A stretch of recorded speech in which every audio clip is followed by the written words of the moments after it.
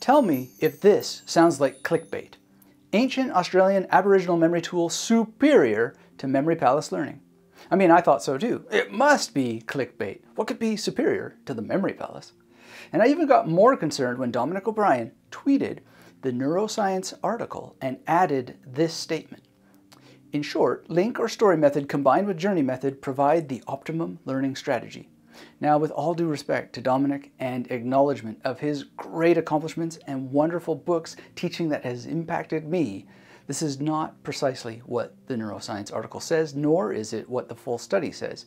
Neither of them even contain the word journey.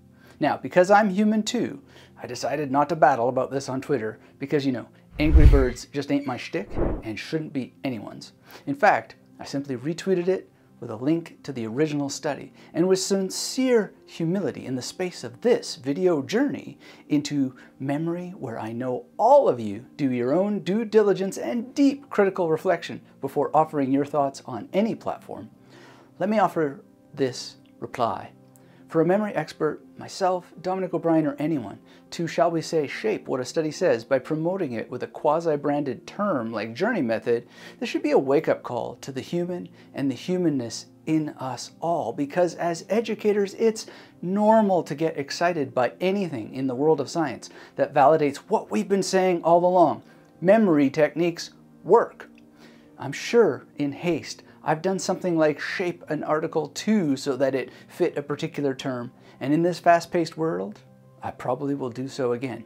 And all the more reason that we must be on our guard and seek to go beyond the headlines, beyond the tweets, to temper ourselves so that we can truly learn from the research and what the research actually says, and hopefully improve how we teach and learn while avoid getting territorial in ways that risk placing borders on the wonder, the majesty, and the miracle of human memory. Because quite frankly, I noticed a small tremor of territorialism in myself at the idea that something could be better than the Memory Palace. Imagine that, getting territorial over a word, even though I often remind you that this term, Memory Palace, is just a word, a term for location-based mnemonics and nothing more.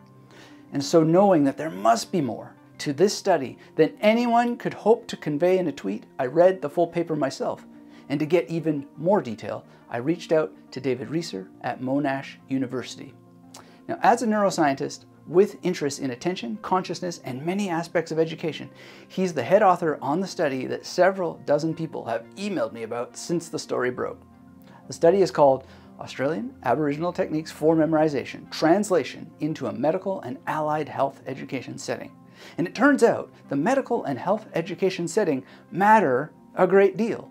And there are several more nuances that make this study very, very interesting. And frankly, Dr. Reeser is so good at explaining the science, I'm happy to say that if all of us educators and students can get on the same page, share these findings around, and collaborate with those members in the Aboriginal community who hold knowledge we should be very excited about, why then there might just be something many magnitudes better, and better than whatever you want to call the memory techniques you currently use. But we do have to pay the price of attending to accuracy. And so with that in mind, I'm grateful Dr. Reeser spent this time with us to discuss the study, the nature of its implications, the nature of scientific research, and what we can all do to learn and explore more. You'll find links to Dr. Reeser and the full study in the video description, along with a few supplementary notes. Please spend some time on the reading. Share your thoughts, and if you're new here, get subscribed because I'm hoping to record a follow-up interview with Tyson Yunkaporta, who also worked on the study and even took people out to teach them this technique. So if you, like me, care about the memory tradition and our quest for the truth about what really works, you're going to want to get subscribed and not miss a thing. And now, without further ado, let's begin what I hope you will find to be a very fruitful discussion with Dr. David Reeser. David, thanks so much for joining me on the Magnetic Memory Method podcast. Really appreciate it. And, thanks for doing this research because it's so many people use these techniques and they're always looking for an edge, different ways to do it. I'm especially interested for a reason we'll get into with this research, but I appreciate both those things. And maybe just by way of introduction, let us know a little bit about your work and how this project emerged. Sure. And thank you, Anthony, for having me on. I really appreciate it. my work generally is in the field of connectional neuroscience. So I am very interested in how brain areas are connected to each other and what role they play in what are called functional networks and what that might mean for behavior and understanding. So my, if you will, regular research is not generally in the field of memory. It's a little bit related to the field of attention. But what got me interested in this is I started doing my teaching work down at the Rural Health School for Monash in Churchill, Victoria, which is the graduate entry school for Monash medical students. So people who've had an undergraduate degree already, if they want to go to medical school at Monash, they come through the Year A program down there. And we were working on a number of things with one of the Indigenous health educators, Dr. Tyson Yunkaporta, who's himself an expert in education generally, but also has a strong background and has authored a couple of books on relationships and the way that Aboriginal people manage the land and the custodial relationship they have with the land. And he happened to be down there one day when I was working with some colleagues, and we were trying to figure out what we wanted to do during the orientation period for the upcoming medical school year. And we got to talking about Lynn Kelly's book, The Memory Code, and some other things. And I commented, and he agreed, that the Aboriginal method, as it was described, is fairly close to the method of loci or to certainly to the memory palace technique. And there were and are obviously some differences that I hope we'll get a chance to talk about. But one of the things that came up in that conversation was whether there was perhaps a way to directly compare that. And the comparison that we're interested in is partially due to the performance of the two techniques, but more it was there one or the other that was better for incorporation into a medical school context? And I think that really drove the research. It's obviously thousands of years of history that people have been developing these techniques. It wasn't going to be the case that one reasonably sized study in one medical school class was going to answer the question, which one is the best? Right. Rather, we were interested in, could we use them in a context where the students only get a very limited amount of time to train on anything that isn't directly medically related? So that was the first thing, is not so much was one technique better than the other, but was teaching the Aboriginal technique efficient for use in the medical school program? That was the first question. And the second question kind of grows out of that, which is Tyson had mentioned, and I share his concern, that even though Indigenous health is a key part of the curriculum and what we teach in the School of Rural Health, there's often an emphasis on just the health problems that affect Aboriginal communities, and that, in a sense, is understandable because we are a medical program. But what ends up sometimes being the case is that students have their only exposure to Aboriginal health or Indigenous health being the prevalence of a particular disease or the way that it affects one population disproportionately than another, and they don't really get a sense of Aboriginal culture or what drives the relationships within the community. The some of the richness is kind of lost to that. And so one of the other things we wanted to do in teaching this method was give students a chance to experience a little bit of that, right. And to be able to incorporate that Indigenous component into our medical curriculum and have the opportunity for students to just get a little taste, because obviously we're only talking here about a couple of hours of total time. But just get a little bit of a taste of what the Aboriginal culture entails in terms of knowledge and learning and education and what that might mean in a medical context. Right. Well, it's amazing. And just for listeners, I have been in contact with Tyson and hope to interview him under its own episode. But, there's a lot going on here. And I know you also have other authors that are part of this as well. So we should acknowledge that these projects can be quite involved with a network of people. So if we miss anything, we'll work on getting it all in there. But there's a lot that you said there and lots of threads to follow. I guess my first question would be, because this is the nature of all the emails that I received, and the excitement was this idea that something better has been found. Right. Now, you've sort of alerted a bit of concern around that. What are your feelings about how media treats the way that they report on new scientific papers? I'll be honest, I was more skeptical of it before we had this experience than I am now. The overwhelming majority of the people that I've talked to, and I've talked to a number of journalists and yourself in the podcast domain, and I think there's one other podcast later in the week that was interested in doing some work. The level of effort that people have put into getting it right and to making sure that in the time that's allowed, and I think that's really the problem. You know, you might only have a 500 or a 700 word article, but to be able to get some of the nuance in there and get some of what we're actually saying about not just the techniques, but the efficiency of using the techniques. That subtlety I kind of expected to be lost, and I was actually pleasantly surprised. A lot of people have put a lot of time and effort into getting that right. So I was really pleased by that. Yeah, it's interesting. I mean, I don't have the full sort of story of exactly how this was presented to the students, and that's part of what I am very curious about.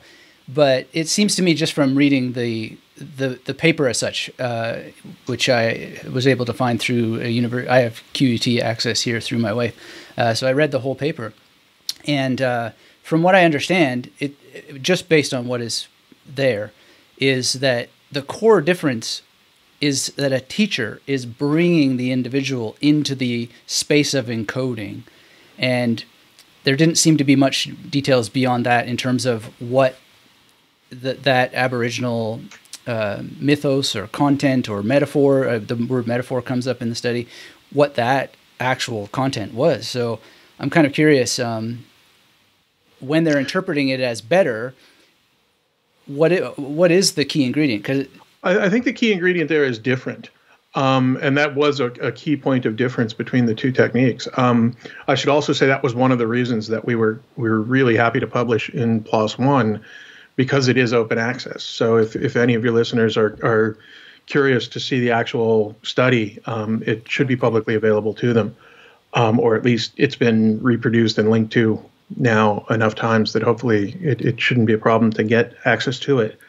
I'm happy to send it to people if they want to email me directly as well. Right. As far as the differences go, that is one key difference, that in the actual training context of what we did, and keeping in mind that this whole phase of collecting data only lasted a couple of hours, the training phase for the Memory Palace was more like a classroom lecture. So I stood in front of the group of students who had the Memory Palace assigned to them and gave a little bit of a spiel of what the Memory Palace was, did a kind of a whiteboard talk explaining how you would look at an imaginary room. In the case of the study, we asked them to use their childhood bedroom so that everybody would have at least one familiar kind of point of reference. Right. And, you know, we talked about it for about a few minutes, and the whole session was about 25, 30 minutes.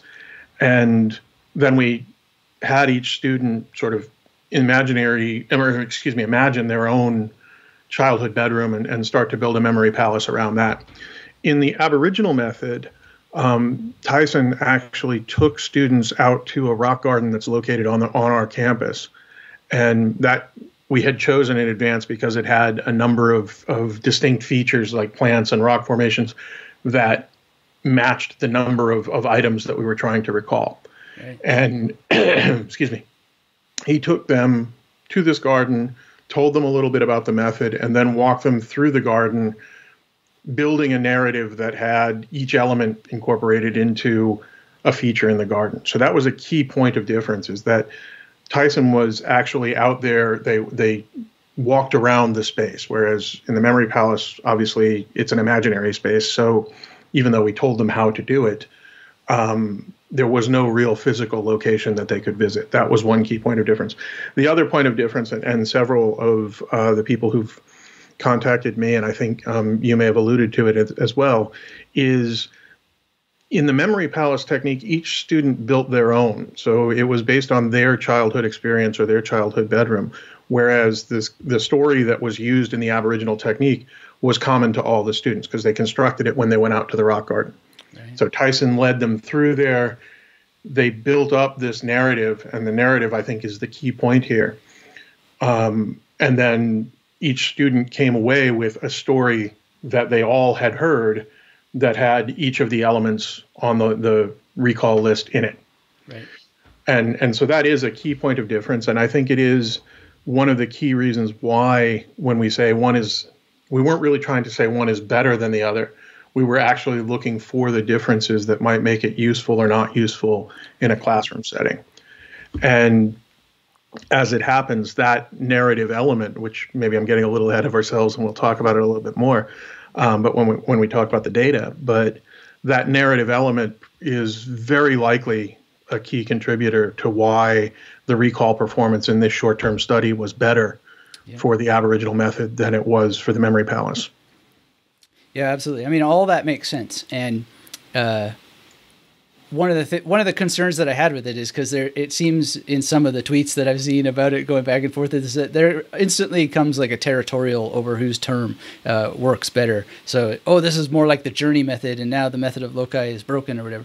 But in my mind, just let me give some context. I trained to teach memory techniques with Tony Buzan, who had created the World Memory Championships. And one of the exercises we did with him was walking around, memorizing the names of the countries in the area that we were there. And I thought that was brilliant because we're sort of having this shared communal use of space and whatever associations. We were even trading notes on our associations. So this is not like a fundamental surprise to me that the findings would come out in this way, because this is just, of course, if you can do it together, amazing. But there is that sort of burden that a lot of people wouldn't have that opportunity, and they do need to do it sort of solo, at least their first time in terms of traditional memory palace. But in any case, it's intuitive to me that you would have these findings.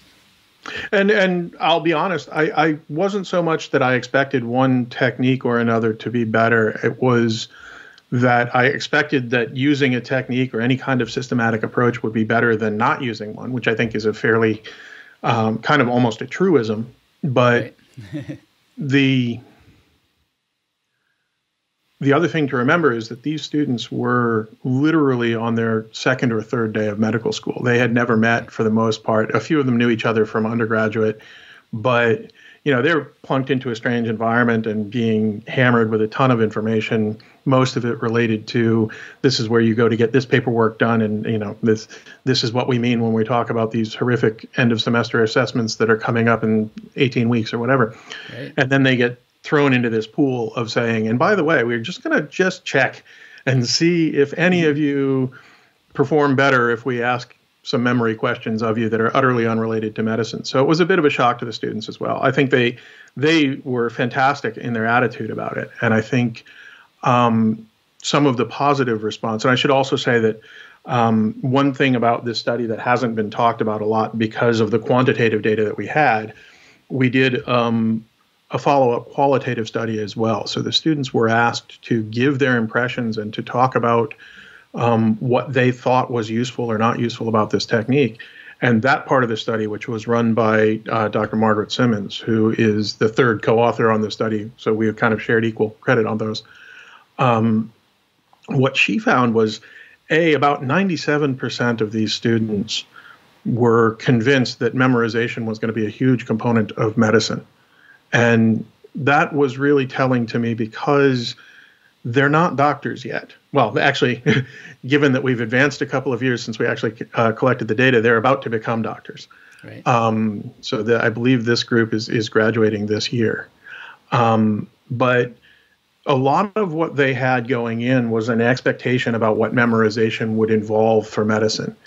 And I think the modern medical curriculum hasn't completely removed rote memorization from it, for sure, but there's a lot of de-emphasis of it. A lot of the emphasis now is on learning to relate to patients and on learning to be organized and committed to being good at getting the information you need. There's some degree less emphasis on rote memorization than there may have been even 20 years ago. Right. And so the students had a kind of a very preconceived notion about not only what medicine involved, but also what role memorization played in it. And so I think that was one of the reasons that they were so enthusiastic, but also one of the reasons that they were so motivated. And the surprising thing about that is, again, maybe getting a little ahead of ourselves when we talk about the data, but when we looked at the data from all three groups before they had any training at all of them were very, very good. And these were extremely good students to get into the program. And most of them at one level or another, even if they hadn't consciously done it, had built up a skill set that would allow them to handle what ended up being a relatively benign memory task. I mean, as you talk about the World Memory Championships, where somebody might take just a few minutes to memorize 2 or 3 decks of cards and the sequences involved there. This is nothing like that. This was nowhere near that challenging. So these were good students who probably already knew a lot about memorization without having to really think about it. And they were given a task that was moderate difficulty. So maybe we can, please. No, please. So I think that was, again, the thing that maybe got just a little bit lost in the publicity around the study is a big part of what we were doing was trying to fit it into the context of teaching medicine, right, more than we were trying to get people interested or skilled in the art of memory, which is a totally separate thing that I completely respect, right, but takes years of practice and continual sort of upgrading of your skills. And there are different techniques for different types of memorization and so on. We just didn't have time to explore all of that. Right. Well, that's good to know, because that didn't leap out at me either in what I read, because that sort of depth of exposure to, well, maybe this is where we can loop in some of your expertise with attention. You know, they would have had exercised their attention spans to a certain degree already for that kind of semantic content. And, well, I mean, that's my question. Is there a measurable way to test someone's advantage going in a little bit more robustly, or did it matter for your study? It's a really important question. If you wanted to do that, yes, there is. And the emphasis would be on trying to test a representative sample of the general population as opposed to a pre-selected sample of incoming medical students. And, you know, these are academic experts. There's no way around it. Right. To get into a medicine program is competitive. These are students who, by and large, knew for years that they wanted to do medicine and had applied themselves very diligently to get into the program. So they were academic all-stars. Right. And the question of how you would take advantage of the strengths of this technique in a population that wasn't quite so pre-selected was one that we touched upon, but it wasn't something that we did in depth. And the way that we touched upon it was, again, with that qualitative element. We looked at some of the feedback that was given by students in an undergraduate course who had been taught by Tyson to use this technique in memorizing what is a very complicated biochemical pathway called the tricarboxylic acid pathway, which has a number of steps. And it's a classic sort of intimidating diagram in biochemistry to say, you know, go learn all of the steps and intermediate chemicals that come out of this conversion of sugar into energy.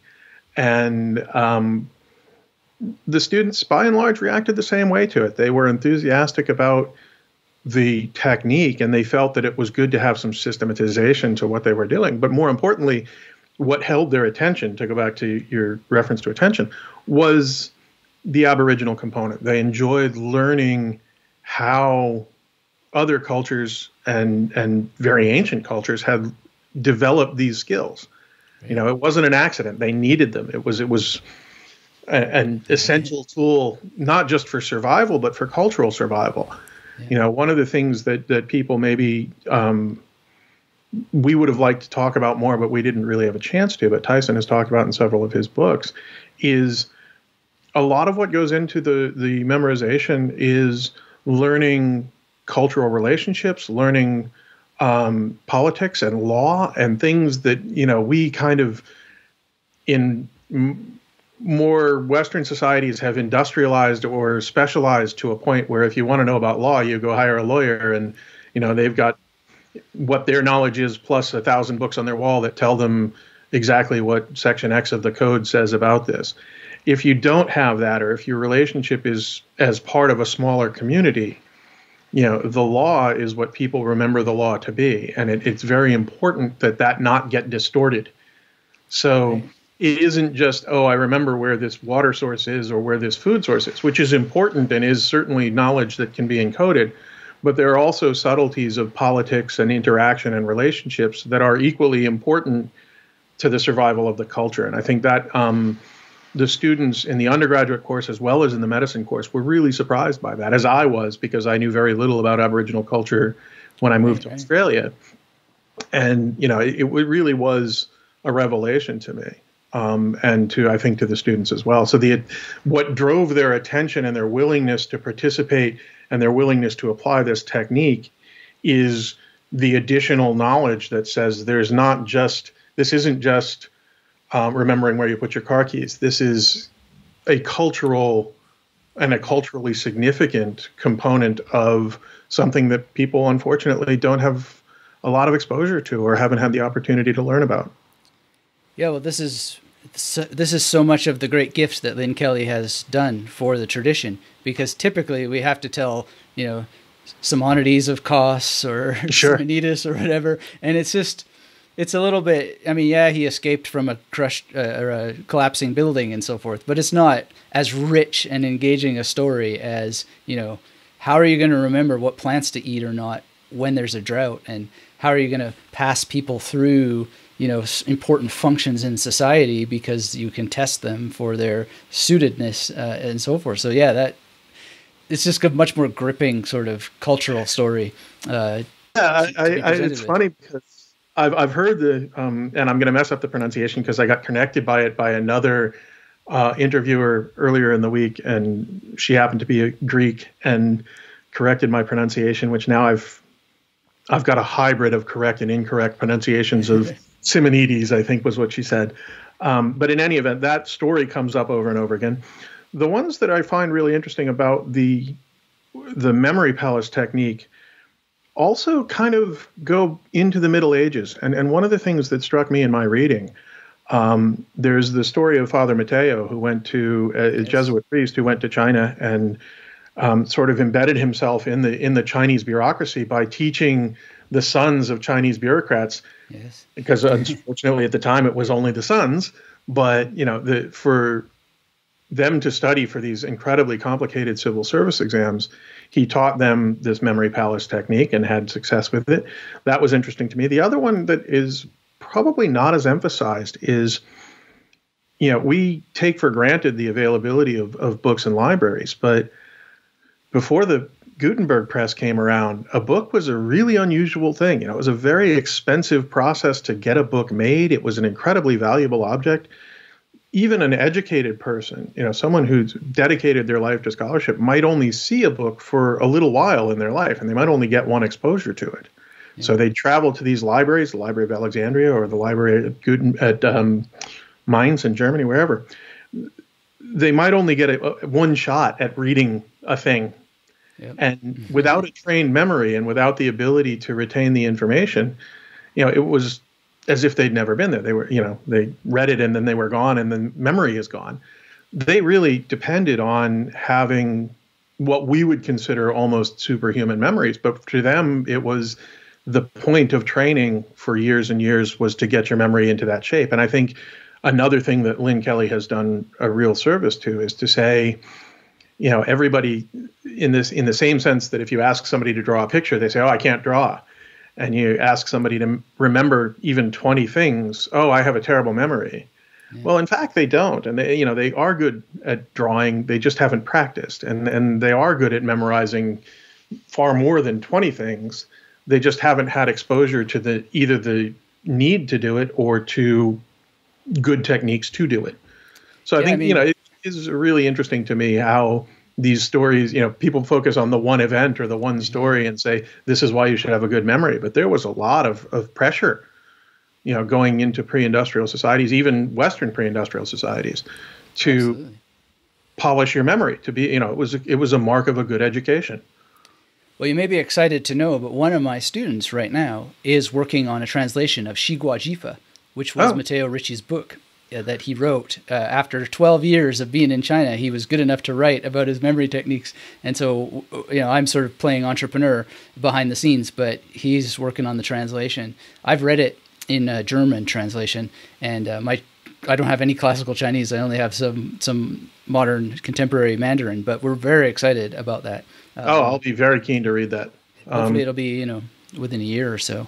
I wish your student all the success with that, because it's something that should get out there. I mean, I said it earlier today to someone else. I love technology as long as it has an off switch. Yeah. I'm a big fan of books. I'm a big fan of handwritten notes. I tell medical students all the time, they want, and it's the way we have conditioned them. It's not a defect in modern students. I'm not the kind of old guy who says, we had it easier or better when I was a kid. That's not the way it is. By providing all of the access to electronic information and by giving prepared notes and slides and everything else to classes, it's convenient in one sense for the students in terms of their review, because they don't have to look around for all the information.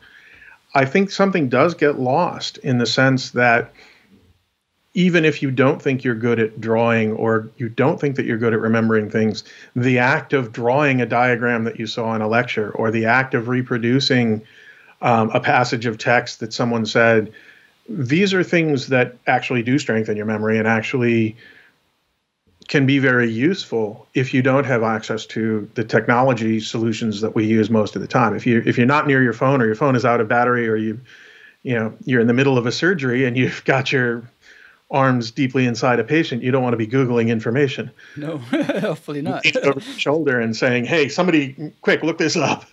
You never know, though. At one point in the future, we may swallow Google, so we have it inside of our bodies, and they can refer to it while they're doing surgery. Inside of everybody's body. I'm doing everything I can to make the inside of my body as unpleasant as possible for Google.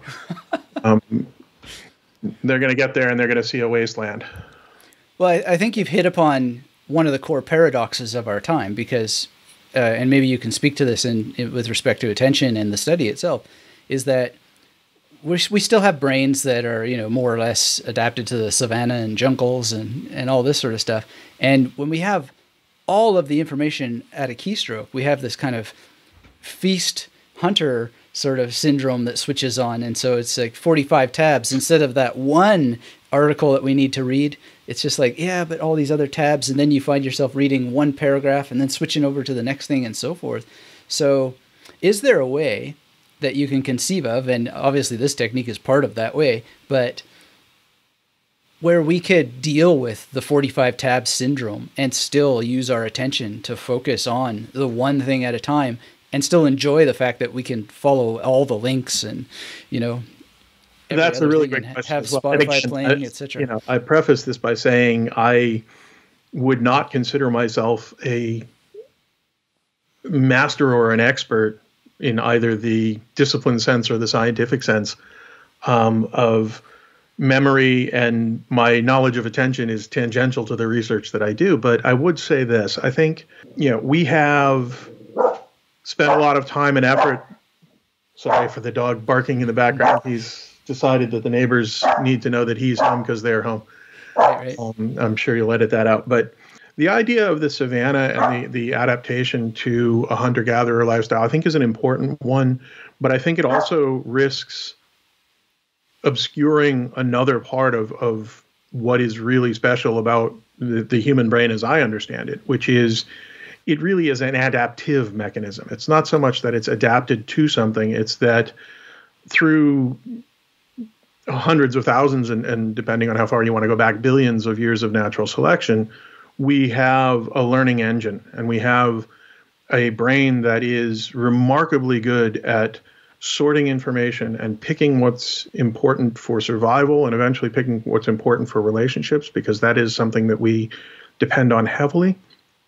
And I think that, there's the romance of saying, oh, we evolved on the savannah and we're hunters and gatherers and we're constantly searching for predators and things. But there's been a lot of work that suggests that even in hunter-gatherer societies today, a fair amount of the day is spent interacting with people and managing relationships. It's not so much that every moment of your day is spent seeking meat or avoiding predators or finding the best source of nuts. That's certainly an important component of survival.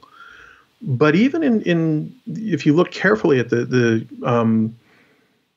what we might say, I hate to use the word primitive because they're not primitive cultures at all, but the less industrialized cultures that are still surviving, there's an awful lot of politics and there's an awful lot of deception and there's an awful lot of managing relationships and who's married to whom, who's cheating on whom, who's trying to get what they want, or whose ambition is so great for their family that they're willing to do X or Y or Z to get what they need.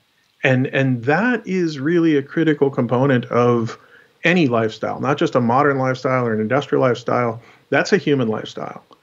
And so the adaptation to the savannah, I think, is important, but it can be overplayed. I think it's always interesting to me that when you look at data from non-human primates in the wild, so gorillas, chimpanzees, bonobos, baboons, which there have been some superb studies on those societies. They're intricate. They a lot of what they do is finding food and sleeping, but almost everything else that they do during the day is not avoiding predators or hiding from eagles. It's interacting with each other, and it's deciding who's in the group and who's out of the group and who deserves food and who doesn't deserve food. And how do I make sure that my offspring, which I can tell, to a human eye, look like all the other bonobos, but I, as a bonobo mother or father, know what my offspring look like or smell like or how they behave. How do I make sure that they're advantaged? And those are things that translate directly into human society as well. So a fair amount of brain power goes into that, and a fair amount of work and learning that we go through in what is now an incredibly prolonged adolescence compared to other primates, is learning how to manage that. It's really learning about interactions as well as learning about survival. So taking that in that direction, what do you think about, or what does it tell us about the adaptive nature of the brain when we take primates out of their environment, out of their families, and we train them to work with computers or even put Neuralink into their brains? Right. I'm just kind of curious, is that a sign of them adapting, or of a brain adapting to the new sort of rules that are put in front of it? Or how do we... Wow, that's a big question. I think there's a couple of things to that. One, we do adapt to it, because if you think about it, if you took a medieval knight and plunked him down in front of a keyboard and said, this is how you get your message across, they might turn around and hack your head off with a sword. But if they didn't, 15 or 20 minutes into it, they'd figure it out. Yeah. They have eyes that are the same as ours and 10 fingers that are the same as ours. And if you get past the quote unquote magic of technology, the thing that explaining to them why plugging something into a wall generates light might be a little bit tricky. But once you get past that, they're going to manage the technology and the utility of it the same way we would. I think what is incredibly valuable about the cultural component of this is we don't directly have to sit a child down and explain to them why when you plug something into the wall, it generates light. Eventually they learn it, and certainly the world would be a worse off place without electrical engineers. But the inherent knowledge of that, or the assumed it's just the way it is kind of component of that, every society has that. The Greeks and Romans had their assumptions about what it was like to exist in a society. And if you took Socrates himself and said, or Socrates, if I'm mangling the Greek again, and said, here's the smartest man on the planet at the time, let's Bill and Ted him right into 21st century San Remo, California, and see what he does, he would have an uncomfortable couple of hours, but he'd adapt. Yeah. You know, and I think we adapt to incredibly new things without even really thinking about it. And, you know, if you've ever, and I've unfortunately felt this several times, if you've ever sprained your ankle or broken a bone and had to be on crutches for a little while, first couple of days are awful. You know, you can't move around, you bump into things. You put a kid on crutches for, you know, a broken leg, and in the 6 weeks that they're in the cast, by the end of day 3, they're going to be scooting around with their friends, not even really noticing. And I'm not, to be very clear, trivializing the change in mobility or putting anybody on the spot of saying if you have, you know, a different set of legs or a different set of abilities, that it isn't a challenge. What I'm saying is that we adapt to things all the time. Right. And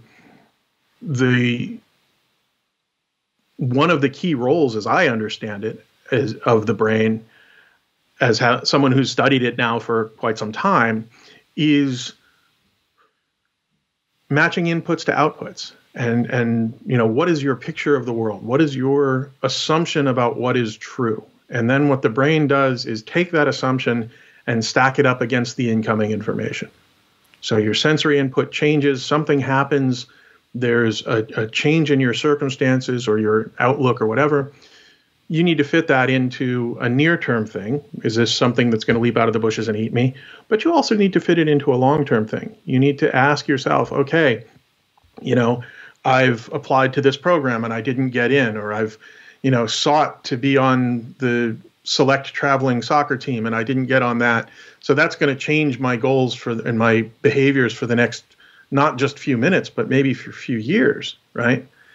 And we deal with those kinds of situations all the time, but it takes an awful lot of brain power to do it. And we're nowhere near getting an artificial system that can do it. And we're nowhere near, I think, understanding how we ourselves do it. Right. So the technology component is critical. It really is a fantastically exciting time to sit and think about what has changed in computers and changed in how we work and think and use them. But if you take a little bit of a longer view, it's really remarkable to me how little we fret about it on a daily basis. You know, just look at COVID. We all suddenly went online for a year, you know, disrupted what we thought of as our daily lives. And yes, it's been difficult. I'm not going to say for a second that people haven't struggled to adapt, but they have adapted. Right. And that's something that I think, you know, there's an awful lot of brain power and processing power and for lack of a better word, memory and attention that goes into doing that without us having to think about it or without us thinking about it consciously too often. There are people obviously who write and think about this a lot, but I think most of us just go through our day-to-day and get through it.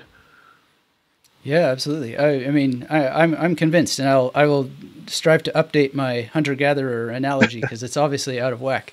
I don't think it is. I don't want to dismiss it. It is an important concept, but I think the part of it that gets lost in the noise is the somewhat less romantic but potentially more important component of relationships and societies. No, that's a very good thing to add to it. And I mean, if I just go straight to my agenda, you know, what it is that I see in this and hope to, without being utopian about it or, you know, trying to take on educational reform, although that might be the thing that needs to be done. What I see here, and I've seen it for a long time, and I saw it long before Tony Buzan took us around and, you know, we created a communal memory palace together, and I've done it with students when I've been able to teach this live. I think that it's one thing to bring Socrates to, you know, the world of Ted, Bill and Ted in the future or our present or whatever. But I think there's something in what you just said, which is you chose Socrates or, you know, like a medieval knight. Those people have something like that maybe is analogous to successful medical students because their culture has trained them to already be more fit to adaptation, perhaps. And I'm not, you know, saying that is the case. But would that be the same for not just a slave, but the slave of perhaps an illiterate landowner? It's a fantastic question, and without advocating slavery, because I don't. No, I don't mean to advocate it. No. I take your point. I think that is an area of historical study where if you talk to academic historians, they're sometimes frustrated by how little we know about those people. Right. I mean, I didn't choose Socrates other than the Bill and Ted analogy simply because he was so quote unquote the smartest or whatever. He's the Greek that I've heard about. Well, I could have said Parmenides or Heraclitus or whoever, but where I'm going with this is a chain of about 5 people to where it's so obscure that if you're not a professional, you haven't heard of any of these people. So I think we default to the famous, but it would be really interesting to know what the day-to-day use of this technique was. But I would argue that someone who was a blacksmith or a skilled tradesperson, I cannot construct a stone wall from nothing, right. And yet they did, and they built pyramids and stone walls, and lots of the people who were involved in it were not people whose names we remember. They had to have a technique. They had to have some skills and some learning and some education, obviously an apprenticeship, but also a method for handling that information that wasn't simply Googling it. Right. I mean, where I'm going with this is what I would like to see every day I get emails from people. Why do teachers not teach these, or why are these techniques taught in schools? And my answer to that is we need educational reform so that every teacher does, because they usually are coming at it from the students have to learn this. And I always think, students already have so much to do. But if teachers were required in whatever you call it, teacher certification school, and then it would just sort of naturally trickle down because they would surprise their students. I remembered all your names in 5 minutes. Want to know how I did that? And then they start to apply that to whatever they have to learn, numbers and all that sort of stuff. I just see so much hope in what you're finding in this research, and it confirms something that I've already seen. And I'm just sort of wondering, how that we can translate this to perhaps more research that would confirm it further, and then potentially be something that could lead to educational reform, if that's even, desirable, I guess, because in some senses the education system is working just fine. It's not necessarily that we need to reform it, but I still have a bit of a picture, an image in my mind of even just 10% of teachers, or one teacher per school, being a memory expert, or a person who can take them out and do at least a memory project once a year or something like that, which would have a trickle down effect, I think, over the decades, that could lead to more people being able to adapt, and if they wanted to go to medical school, being more likely to be able to pass the exams and so forth. So that's what I'm trying to get at with this. Yeah, that's a really good point. And I think certainly I think the education system works better than we sometimes give it credit for, but also there's always room for improvement. I think that the two things that would make that really pop, if you will, and this is, again, just my opinion. I'm not an expert on educational policy, but one thing is that the component of wanting to do it, and the avoidance of going back to what is perceived as just sort of rote learning, right. And everybody memorized this poem. There might be 2 or 3 kids in the class who loved memorizing the poem, but there might be 28 who are sitting staring off into space going, when does this day end? Right. And tedium is always a problem. The problem with practicing and learning memory is you have to integrate it with the material. Otherwise, it is just memorizing lists of butterfly names. Right. And if you're not a lepidopterist or a serious entomologist, or if you don't think it's going to get you kicked out of medical school if you don't do it, it might get kind of boring to just remember a lot of butterfly names. Right. I think when you integrate it into saying to someone who is, I know Lynn Kelly has talked online about her husband being an avid bird watcher. And so when she does, and I don't want to speak for her, but when she does her, daily rehearsals on days that she knows they're going on bird watching trips, she uses birds as her, recall target. Yeah. And I think that sort of element of enjoyment and of having it be relevant is really critical. The other thing that I would say is there is a risk. I'm an advocate of having a good memory, and I think there's no age at which you shouldn't start or work on keeping it tuned, because like anything else, if you don't use it, it'll go away. The the best possible scenario in my mind would be mixing it with genuine training in critical thinking and saying, okay, is it enough to remember this or just to reproduce it, or is it enough to really be able to think about it? And I think that is sort of the core goal of any education.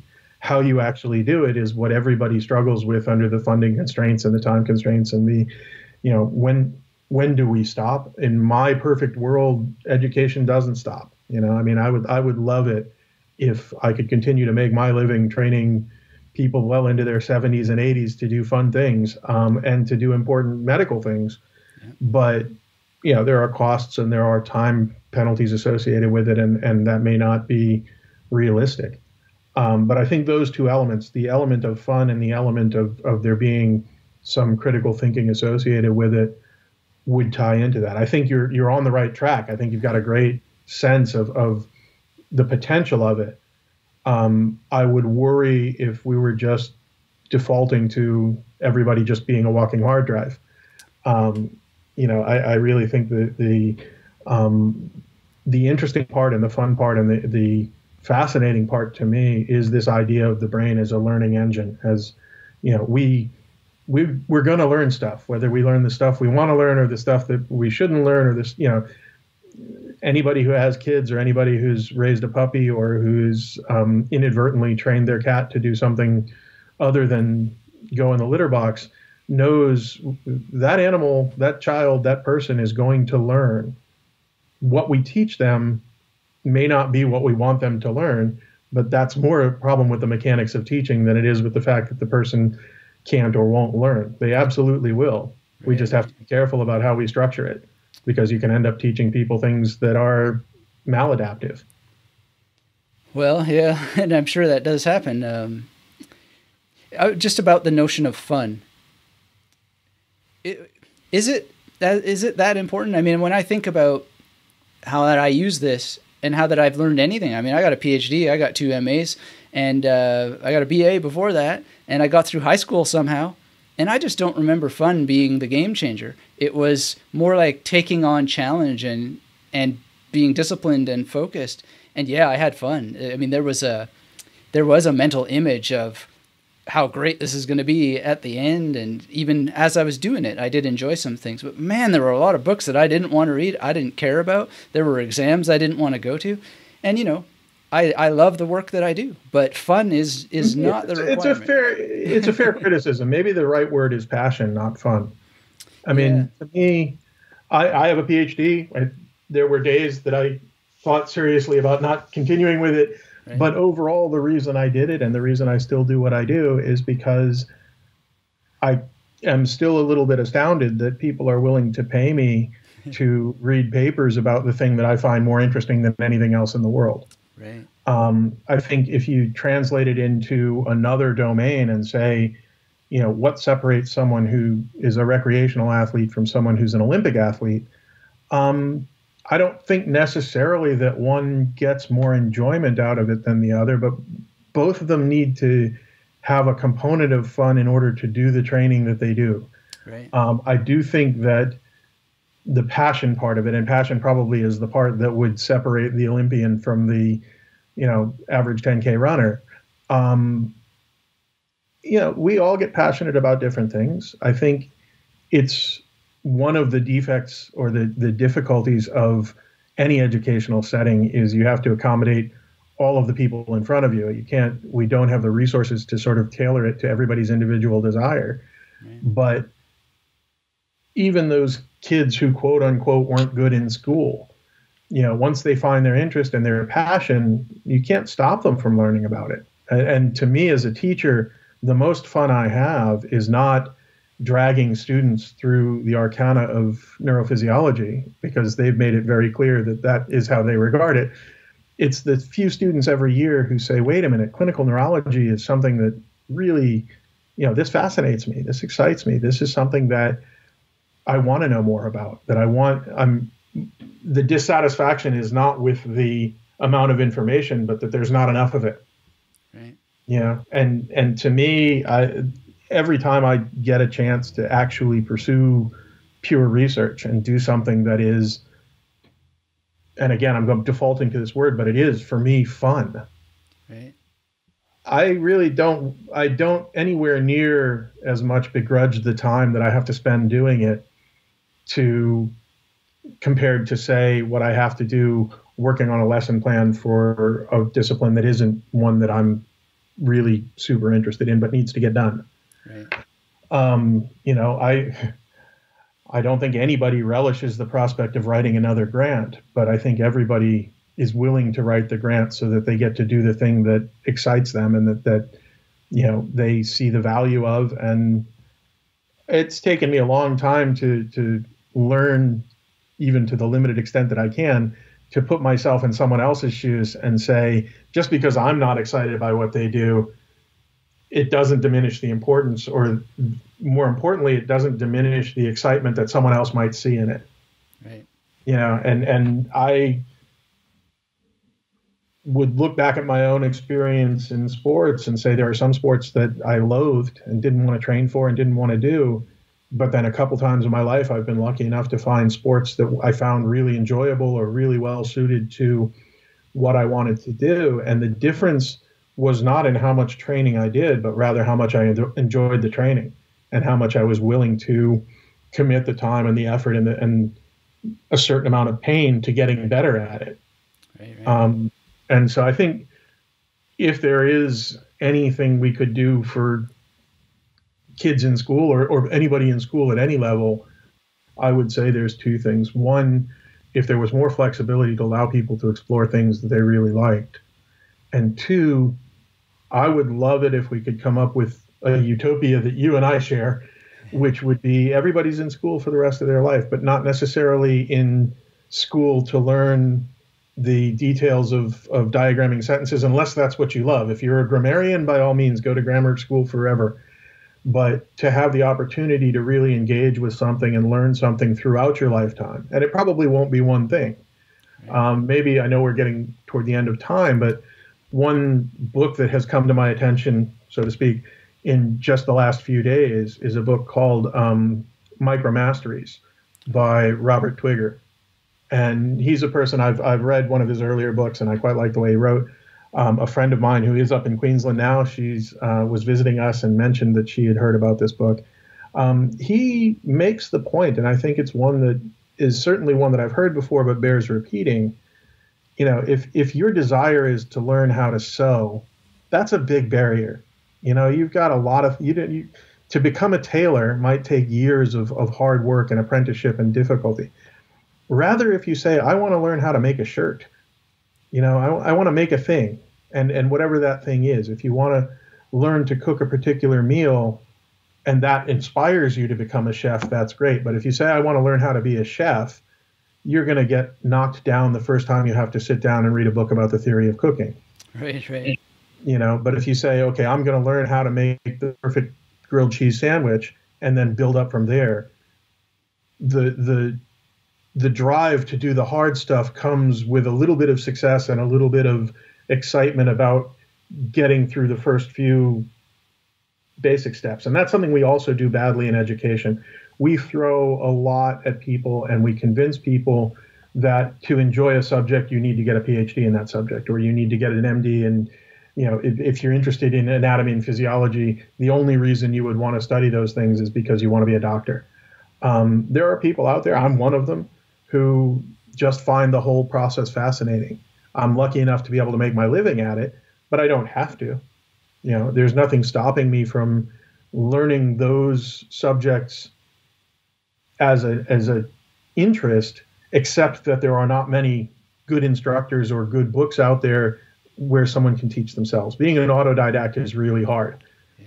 Being someone who is lucky enough to get a mentor in a field that you like, whether it's purely an academic mentorship or it's, you know, just somebody down the street who knows how to do something you don't know how to do, if they're a good natural teacher and can get you excited about the doing, then the minutia of it and the difficulty of it and the things that you have to learn that are difficult to do that become, to go back to the word that we started with, fun, you know, or at least more tolerable. You're willing to read that book that you don't want to read because the larger goal is so interesting to you. Right. And that's something that as a teacher is really hard to get across to people. You love it when you see the one or two students who in every group who are already doing that. But it's easy to forget that you've got to bring the rest of the students as much as possible to that level if you're going to get it across to them. And that's really hard to do. So I don't think there's one sort of magic bullet fix to the educational system that would make teachers have that. Even the teachers who do have that skill often don't have the time and the money and the availability of good resources to do it. So I don't hold that against them. No, I admire teachers almost, without question, because it is quite a task they take on. And convincing a school principal in your scenario to dedicate a full-time teacher to teaching the art of memory would be a big ask. I mean, you would need a very adventurous and very politically tough school principal to justify that in a budget. I'm aware that I don't work at it hard enough, but the way I see it is a requirement in teacher certification programs. And I'm not sure that that's as big of an ask, but it would still be hard. You need somebody to teach the certification program who would themselves have to be an expert in it. So it's, well, that's where we segue to Tyson. Yeah. I mean, I think it's a great idea. Don't get me wrong. I do think that there is value in this. And I do think that just based on the feedback we've had from the paper that came out only a week ago, there is a widespread interest in it. There's a desire for people to understand it better. I am blown away by the response that we've gotten. We've had a few, not quite negative, but a few sort of insightful and incisive questions about what we did. And I welcome that as well. I mean, that's just academic nature, but it's also, it tells me that people are really thinking about this and are really committed to understanding it, which is just amazing to me. People aren't going to let me rest if I don't ask you what was at least one of the pushbacks. So there was the one that you mentioned in the beginning that, are these really comparable methods? Right. To maybe take it a little bit into your domain, because, the idea of classifying these techniques and saying one is a method of locus or a method of loci, but the other one is a method of loci with a narrative component added to it. That's a valid point. They are not, if I were going to set up a superiority trial and say one thing is better than the other, I would have used two very different techniques. If I were going to find the thing that is somehow better than the memory palace, in order to do a study on something and to get a result where we saw an improvement over the memory palace, we had to do more than what the memory palace involves. There had to be that additional narrative component, or maybe there didn't have to be, but there was in our study. So that's a fair criticism. It's not a lot of people. Some of the headlines were a little bit enthusiastic about this is a superior technique. Some of the more insightful readers pointed out that it's a different technique. And comparing them and saying one is better than the other doesn't take into account the fact that one has a feature or a bug that the other one doesn't have. Right. We weren't comparing smartphones here. We were really asking a different question. My concern really is that I don't see the difference because of what the memory palace is. It's just a spatial mnemonic. We just use the term memory palace, journey method. But I notice and I note that I haven't spoken with Tyson yet. I don't know all the ins and outs of it, but I guess to me, it seems like a terminological problem. And then the amount of information one has about the potential ways to use a technique. So I want to avoid being territorial myself and saying, well, memory palace is still like the same thing. But I think anybody who would practice this for a sufficient amount of time, the actual term would disappear, because really what you're doing is spatial memory meets autobiographical memory meets episodic memory meets figural memory meets et cetera, et cetera, et cetera. Sure. And it sort of transcends some sort of term. But well, there's maybe two things about that. One, you hit on a really critical notion, which is practice. Our study was using people who hadn't been trained, training them for literally only a half an hour, and then testing their recall and showing that, in fact, there was quite a dramatic change in their recall. We also followed up with a study much later, 6 weeks later, where the students weren't told they were going to be asked again. Oh, right. And so they hadn't been practicing that particular list, because why, if you were being flooded with first-year medical school information, would you continue to practice the butterfly list? We didn't get a large sample of students. Unfortunately, we only got 8 who were willing to participate at the 6-week mark. But the data showed pretty clearly that both techniques degraded. It also showed that the lack of rehearsal was a pretty compelling change. This is not a one and done process. No. Practice enters into this. It's something that you, of course, would understand.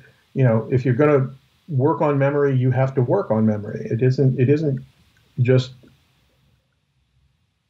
there's no easy sort of magic solution. I spare you the lecture, but the way you use these techniques is you turn it into a recall process. So you like go forward and backward, middle to the beginning, middle to the end. You skip the stations, so you have primacy and recency on every part. So a lot of people don't do that. That might actually also play out if we had tested a very practiced group of people. If we tested memory champions, I don't know that we would have seen the same result.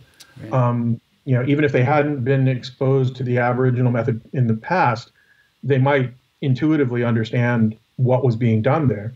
The other thing is that one of the key differences that we did see between the two techniques, and it's why I'm not certain that I completely agree that they're the same techniques. There are certainly overlapping components. The thing that stands out to me about them being different is the structured narrative. Right. So the idea that you've got a story going in, because what we saw in the data was in those students who had been trained on the Aboriginal memory technique, they were overwhelmingly more likely to remember the list in order, because we didn't ask the participants to remember it in sequence. We just said, write down these names. The really quite powerful and quite large effect size that we saw in the difference in sequencing was quite striking. And I think that, to me, suggests that the narrative, at least, probably added an element of sequence to it that was unconscious because we didn't ask them to do it. But in a memory palace, as you say, you can start from any point and end at any point, and that's a feature of the memory palace. But in the reproducing of information in this way, if you're, say, learning a procedure, there may be an ordered component to it that you need to take into account as well. And the Aboriginal technique inherently did that. Right. And so that element of the data sort of makes me reluctant to say that they're the same technique, because there are clearly some differences that come out when they're applied. The caveat being that they were only applied once and on a first-time basis. So if you applied them over 20 years, the differences may very well wash out. I don't know. No, I definitely recognize that. And like I said, that's one of the reasons why I'm excited to talk about this, because I see that narrative element, and I also see the introduction of an individual taking the person through it. Yes. As being key differentiators. And it basically, I know we're getting, I want to respect your time unless you I'm happy to keep talking about, I can talk about anything forever. My core excitement is not to bicker about the terminology, as I hope I expressed, but rather how can we get more studies? How can we make this more journalists, even if the journalists are not quite representing it as we would like in their clickbait headlines? I'm glad that they did, and I'm glad that it got so much interest.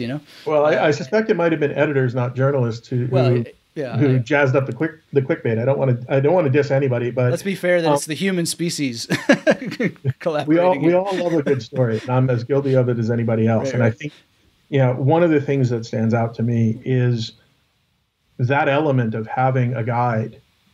We put a lot of weight on teachers, and we put a lot of burden on them to do things properly and everything else. I don't think you necessarily have to be perfect or even an expert at what you do to be a good teacher of it. And I think having that guidance element is really important. One of the things that I really push on my students, and in medicine in particular, is don't wait until you're an expert to teach it to somebody else. Really, the way to learn something is to be involved in it and interactive with it, but also, as you pointed out, we all love that good sense of excitement and reward that we get. That also comes when you show somebody how to do something, because it's a little bit of a dopamine rush to your own skill to say, oh, look what I did, and so that presence of a teacher, or that presence of someone to help you is an incredible, just powerful thing to overcome the barriers to learning. Because it might just be one, to use a clickbait headline, it might just be one simple trick that you're missing. You might just need to know the one thing that you need to do to make this a little bit, to get past this step. Yeah. And I certainly have benefited from a lot of really skilled instructors in my lifetime who I later found out weren't experts necessarily. They were just people who really cared. And to me, I mean, the analogy that I always use is the human brain is much more a Swiss Army knife than it is a hammer. Right. You can do one thing really well with a hammer or a screwdriver, and you can mess up a lot of things with a hammer or a screwdriver using them improperly. If what you have in front of you is a bunch of different things that you have to do, I'd take a Swiss Army knife any day. And I don't know if that's going to get you in trouble with the Swiss Army brand, but I happen to have a bunch of them, so I'm just going to go and lay it out there. I'm sure they're happy for the marketing. I love a good multi-tool, if you will. Yeah. Because it is really the case that we don't know what you're going to come across in a given day. Having as many tools as available, and I think that goes to your point about technique, having as many techniques available and having as much opportunity to practice them and learn them as can be given to you is a strength, not a weakness, by all means. So I think you're absolutely right that the training process is something that should be more widespread, and I do get excited about that as well. So, well, with all that in mind, let's talk just briefly about the future. Do you have plans to dig deeper into this, or what's coming up next for you generally? I don't in the near term have another research study planned. The fact that it took us 2.5 years to get from the data collection to getting the paper out, a lot of that is just the difficulty of coordinating schedules with all the different authors. But there is a fair amount of work that goes into it as well. And so a formal research project, no. We would like to incorporate some of this teaching into the medical curriculum. It was meant to be a practical application. There's a couple of barriers to that. One, COVID has gotten in the way. Right. Everything being online now has made it much more difficult to schedule and much more difficult to include things in the curriculum that are not sort of what we passingly refer to as core knowledge. The other part of it is I feel very strongly that the cultural element of this is important and is something that shouldn't be overlooked. Right. And so I was very happy to be working with Tyson and have Tyson there to guide this instruction and to do the work. Unfortunately for him and unfortunately for us, he's now at another university, so we don't have him as an instructor anymore. And that has slowed our ability to work it in, because I really do think that the both from an Indigenous health teaching point of view, but also from a cultural sensitivity and cultural safety point of view, if we're going to teach it as the Aboriginal method per se, it ought to be done by people who are expert in and members of the Aboriginal community, and who have that knowledge at a deep level, not the sort of very surface level that I have it. And I'm very, very committed to that idea. I'm hopeful that in the next couple of months, we're going to find out that we have access to another educator, or to Tyson again, maybe. Don't tell him I said that, because I don't know that we're not actively recruiting Tyson for the purposes of whoever at Monash might be listening to this. I understand these things. I would love it to have him as a guest lecturer again, is the way that I would phrase it. Right. And if we got that opportunity, then I would love to have that embedded in the curriculum again. But right now it's a bit on hold. Well, I don't know what I could do to support, but consider my my best effort in any support already there, and happy to write a letter or whatever it takes. I'd love to have you involved. I mean, if we can work out, podcast timing aside, if there's an opportunity to meet and talk in the future, or to get you down to Melbourne and have you, have a go at our medical students, I'd love that. I think that'd be fantastic. Yeah, I think I have some insights that could lend itself to both the, the meta level design of a study, plus the actual implementation. And I cannot interpret data, so I should just step out of that. But even if it's just as just, saying some things that I think could be useful, and I'm very happy to do it. Also, I'm fairly in contact, if I need to be. I haven't talked to him for a while, but with Alex Mullen, he was three-time world memory champion, and he's also, I believe, he's in his residency now. So, and I have interviews with him where we've talked about his approach to medical. If I'm wrong about this, I don't want to include it in the book. Is that the medical mnemonist site? Is he? No, his site is Mullen Memory. Mullen Memory. I think it's Chase DeMarco who has medical mnemonist. I had heard I had heard both of those names, and I knew the one website, but I misattributed. I don't know if Alex would necessarily respond because he's been very busy. It's been about a year since we corresponded, but nonetheless, I've already picked his brain several times on the medical angle that he's approached this with, and I just see nothing but possibility for this. We're already in a mnemonics renaissance. We've been in it for a long time, for at least 25 years, if not longer, and I can just see it exploding. There's a few things that challenge it. It may be that, it's peaked and starting to go down, but these are the kinds of things where I think that it can just get bigger and bigger. I think it has a huge potential. One of the questions I've gotten a lot and that we've thought about a lot, we've did this in an educational context. It's part of the medical education curriculum and so on.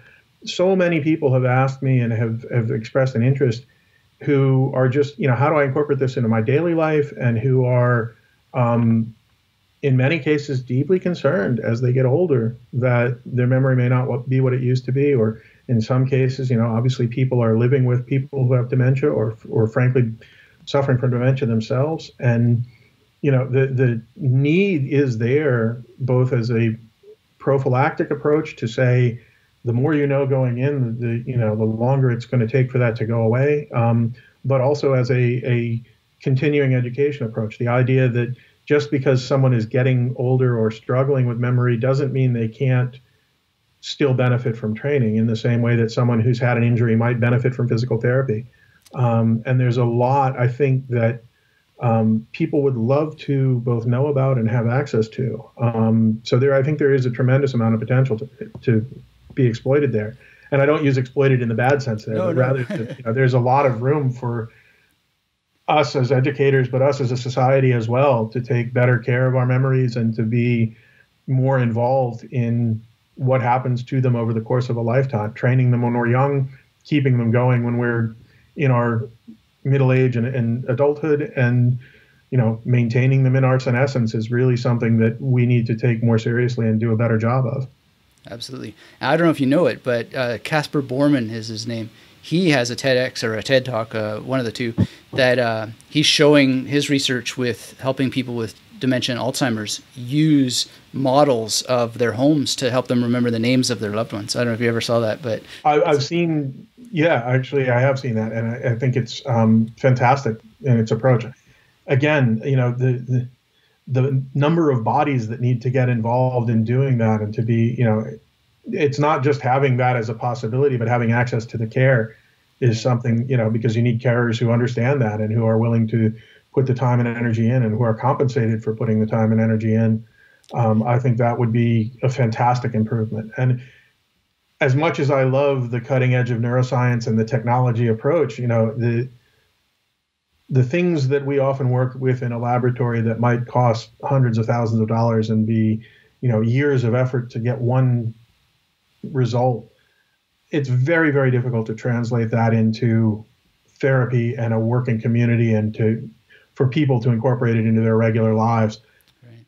A lot of room and a lot of the potential that you've identified is stuff that we don't need millions of dollars of technology to do.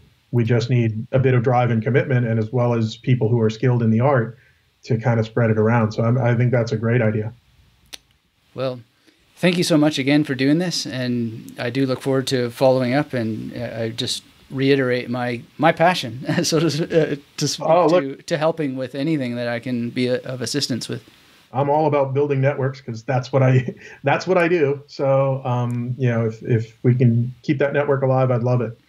Speaking of which, if people want to find you online or connect, what's the best way to do that you can transmit orally, and I can add a link to where this is being published? So if they want to know a bit more about me and my research, there's the Monash University website has sort of my professional bio up there. I don't maintain a website. My Twitter is D research, DRESER_neuro. And I've revived a lot of my Twitter activity in the last few days since this paper has come out. I've built out that network a little bit. So I'm becoming more socially media active. Whether it's entirely willing and enthusiastic is another thing to be seen, but I've enjoyed it. So hopefully that presence will grow a little bit as well. And yeah, just the email that's in the paper. As I said, the Public Library of Science is an open access research forum. So if you want to read the paper, it's there. All the contact details to get in touch with me directly are there. And yeah, I'd love to hear people's thoughts. Excellent. Well, thank you again, and I really, really appreciate it. Anytime, and I hope we can talk again soon.